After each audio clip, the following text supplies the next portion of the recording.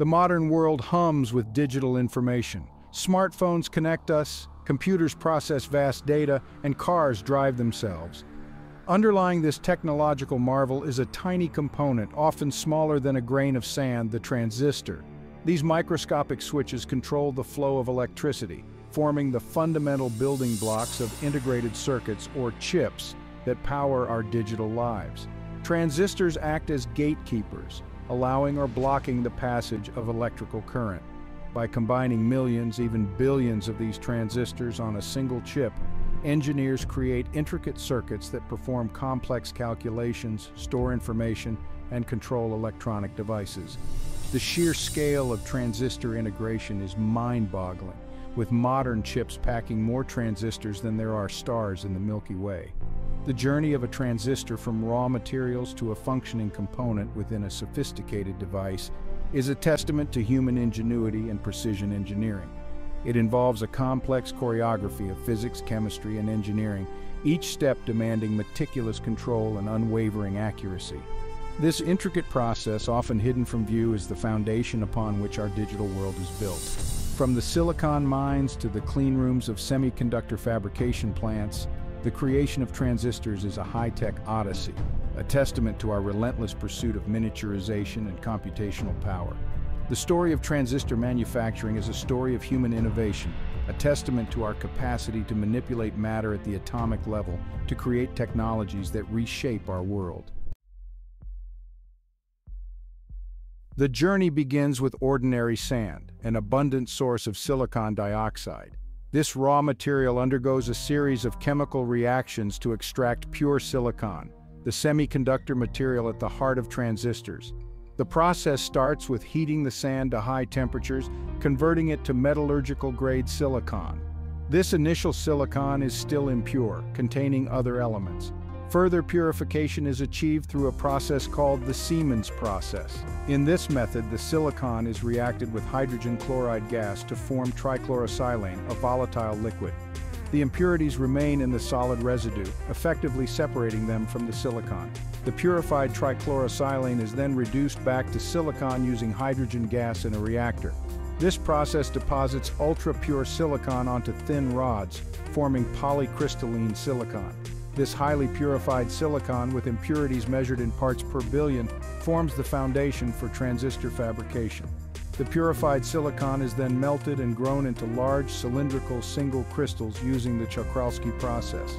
This process involves dipping a seed crystal into molten silicon and slowly pulling it upwards, allowing the molten silicon to solidify around the seed, forming a single, continuous crystal structure. These crystals, known as ingots, are the starting point for creating silicon wafers, the canvases upon which transistors are built. The silicon ingots, shimmering with metallic purity, are sliced into thin, circular wafers.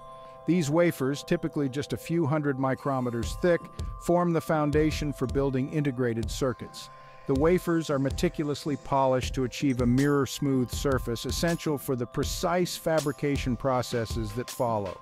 The polished wafers undergo a cleaning process to remove any remaining contaminants. This involves a series of chemical baths and rinses, ensuring that the wafer surface is pristine and free of any particles that could interfere with the subsequent fabrication steps. The wafers are then coated with a thin layer of silicon dioxide, an insulating layer that acts as a barrier between the silicon substrate and the circuits built upon it. This oxide layer provides electrical isolation, preventing unwanted current leakage between different parts of the circuit. It also serves as a mask during subsequent processing steps, protecting specific areas of the silicon wafer from modification. The wafer is now ready for the intricate process of building transistors, a process that involves a series of carefully orchestrated steps, each adding another layer of complexity to the final device.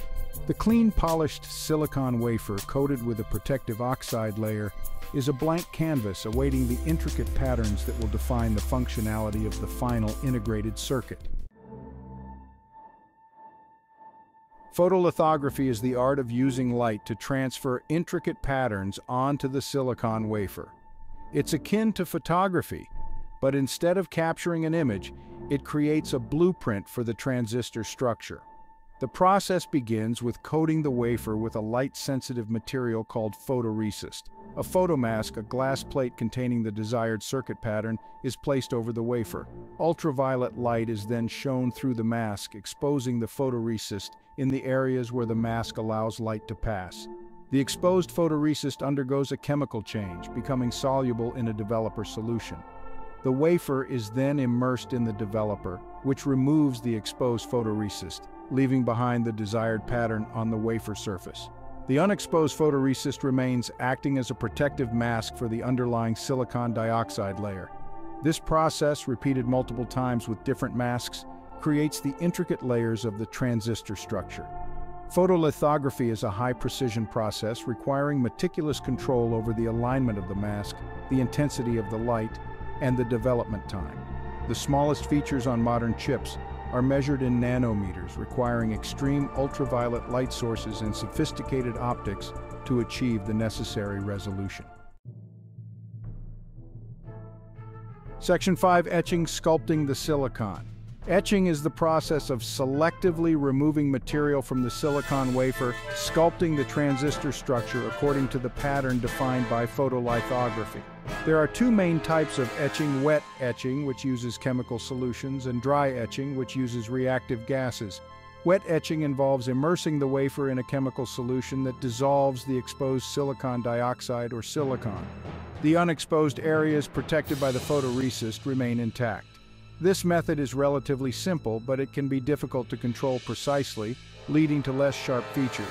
Dry etching, also known as plasma etching, uses reactive gases in a vacuum chamber to remove material. The gas is ionized into a plasma, a highly reactive state, which bombards the wafer surface. The plasma reacts with the exposed material, etching it away. Dry etching offers greater precision and control, allowing for the creation of smaller features with sharper edges. The etching process, repeated multiple times with different masks and etching methods, creates the three-dimensional structure of the transistor, defining its channels, gates, and source-drain regions. This meticulous sculpting of the silicon wafer is crucial for creating the desired electrical properties of the transistor. Section 6. Doping, adding impurities for functionality. Doping is the process of introducing impurities into the silicon crystal lattice to alter its electrical conductivity. Silicon in its pure form is a poor conductor of electricity. By adding specific impurities, engineers can create regions within the silicon that have either an excess of electrons, N-type, or a deficiency of electrons, P-type. N-type doping is achieved by introducing elements like phosphorus or arsenic, which have one more valence electron than silicon. These extra electrons are free to move within the silicon lattice, increasing its conductivity. P-type doping, on the other hand, involves introducing elements like boron or gallium, which have one less valence electron than silicon. This creates holes, effectively positive charges, which can also move through the lattice, contributing to conductivity. The doping process is carefully controlled to create specific regions of N-type and P-type silicon within the transistor structure. These regions form the junctions that control the flow of current through the transistor. The precise placement and concentration of dopants are crucial for determining the electrical characteristics of the transistor. Doping transforms the silicon wafer from a simple semiconductor into a complex network of interacting regions, each with its own electrical properties. This controlled introduction of impurities is the key to creating the functionality of the transistor, enabling it to act as a switch, an amplifier, or a logic gate. Layering up, building the transistor. The transistor structure is built up layer by layer using a combination of deposition and etching processes. Each layer adds a new element to the transistor, creating the intricate network of connections that define its functionality. The deposition processes involve adding thin films of various materials onto the wafer surface. One common deposition method is chemical vapor deposition, or CVD, where gases containing the desired material are introduced into a chamber containing the wafer. The gases react at the wafer surface, depositing a thin film of the material. Another method is physical vapor deposition, or PVD, where the material is vaporized and then deposited onto the wafer surface. These deposition processes are used to create the various layers of the transistor, including the gate oxide, the gate electrode, and the source-drain contacts. The gate oxide is a thin insulating layer that separates the gate electrode from the silicon channel. The gate electrode, typically made of polysilicon or metal, controls the flow of current through the channel. The source and drain contacts are regions of heavily doped silicon that provide electrical connections to the transistor. These layers are carefully patterned and etched to create the desired transistor geometry. The layering process is a meticulous ballet of deposition and etching, building up the intricate structure of the transistor layer by layer until the final device emerges. Testing and packaging, ensuring quality and protection.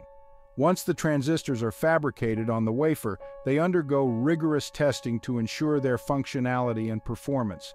This involves applying electrical signals to the transistors and measuring their response, verifying that they operate within the specified parameters.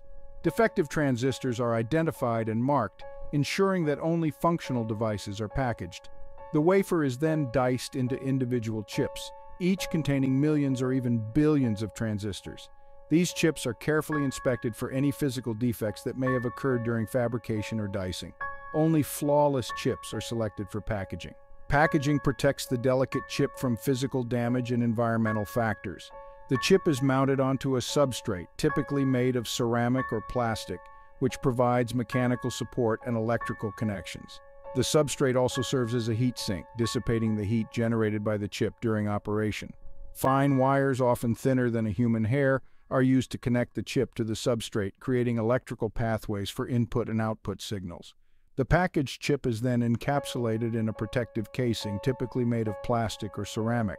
This casing shields the chip from moisture, dust, and other environmental factors that could damage it. The packaging process is the final step in the long journey of transistor manufacturing, transforming the delicate silicon chip into a robust, functional component ready for integration into electronic devices. Transistors, the unsung heroes of the digital age. Transistors, these microscopic marvels of engineering, are the fundamental building blocks of integrated circuits, the brains of our computers, smartphones, and countless other electronic devices. Their ability to control the flow of electricity with incredible precision has revolutionized the way we live, work, and communicate. From the humble beginnings of the first point-contact transistor in 1947, transistor technology has advanced at an astonishing pace. Moore's law, the observation that the number of transistors on a chip doubles approximately every 2 years, has held true for decades, driving exponential growth in computing power and miniaturization. This relentless pursuit of smaller, faster, and more efficient transistors has led to the creation of devices that were once the stuff of science fiction. Smartphones now pack more computing power than the room-sized computers of the 1960s. Medical devices monitor our health with unprecedented accuracy. Cars drive themselves, guided by complex algorithms processed by billions of transistors. The impact of transistors on society is profound and pervasive. They have transformed communication, entertainment, healthcare, transportation, and countless other aspects of our lives. The digital world as we know it would not exist without these tiny titans of technology quietly orchestrating the flow of information that shapes our modern existence.